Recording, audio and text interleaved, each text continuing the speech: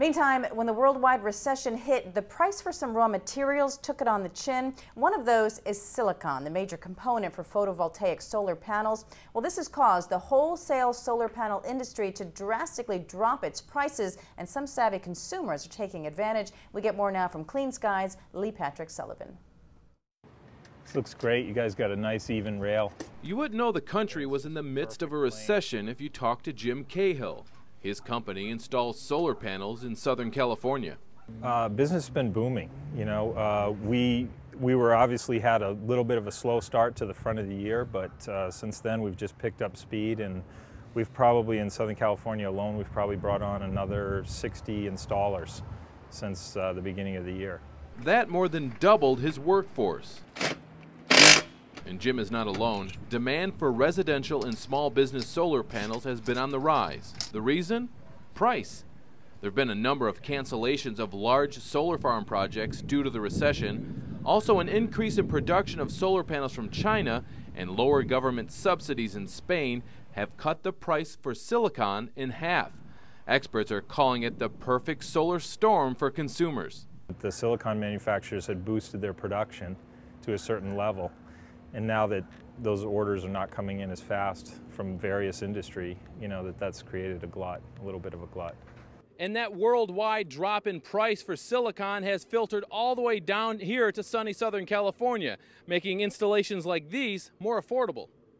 Solar panels have dropped probably about 30 to 40% from last year. So we've seen a significant decrease since probably mid last year. Start with the low cost of solar panels, add 1 part California sunshine, and a sprinkling of both federal tax breaks and state rebates, and it's a recipe for affordable solar arrays. The cost for this installation in Costa Mesa, California is half of what it was this time last year. Once installed, the homeowner will see a quick payback. This home can handle a 4.5 kilowatt array that has the potential to wipe out nearly 75% of the homeowner's electric bills. And if there are other cost-saving measures, such as changing out incandescent light bulbs, that number will rise. We don't really see a ceiling or on what our sales can be. We had one of our record months last month in terms of sales. So we don't see that there's a ceiling on this. As long as the payback makes sense to the consumer, we think it'll keep going. Experts say it will take more than a year for the industry to work its way through the glut of extra silicon. In Costa Mesa, California, Lee Patrick Sullivan, Clean Skies News.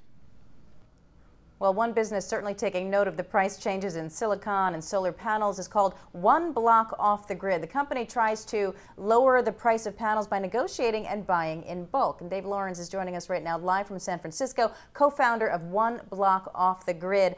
David, thanks for being here. Hey, thank you for having me. Now, you work with businesses and homeowners. Tell us how this works. You sort of help them navigate the whole process of buying solar panels and getting them at lower cost. Right. So the way that we work is we'll run campaigns in cities, and we aggregate homeowners that want to get solar energy on their home. So a homeowner would come to One Block Off the Grid's website, sign up, and then someone from our office calls them and explains how solar works, the basics. And then if they like, we'll pass their information to the chosen installation company we decided to work with. So we run a RFP to all the top installation companies in the area, and then they all bid on a pricing discount for our members. Give us an example. You recently had a deal that you reached in Los Angeles. Sure. So in Los Angeles, I believe we chose Solar City there, and we're looking to get about 100 people to get solar on their homes. So are you noticing this drop in the wholesale price of solar panels? How's that affecting your business? Absolutely. So the last time we ran a group purchase campaign, actually the first time in San Francisco, the price we negotiated was way under market rate. And if you were to look at that price today, it's not that good. So the price of solar has dropped dramatically in our programs just over the last year. So is it like some manufacturers and installers work with you with this negotiation and some of them won't, or do you sort of have a growing body of resources?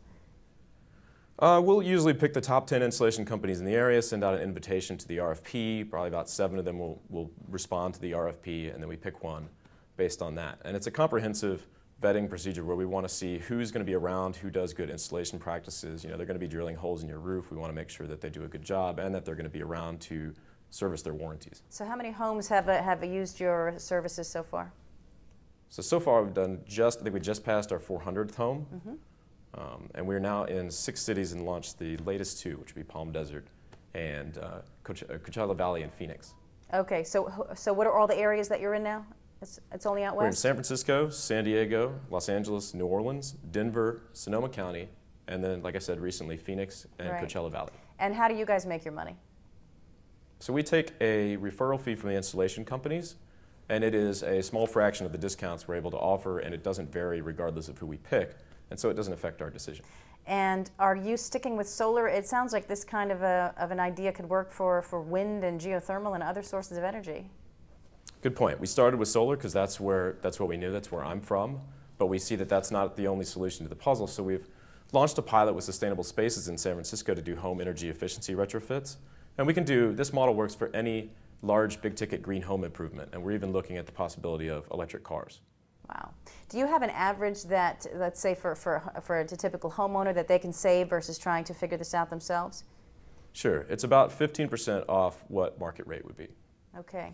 All right. Well, we look forward. How do we find out more about One Block Off the Grid? Sure. You can go to the1bog.org or just Google One Block Off the Grid and you'll find us. All right. Well, check it out. David Llorens, co-founder of One Block Off the Grid. Thank you. Thank you.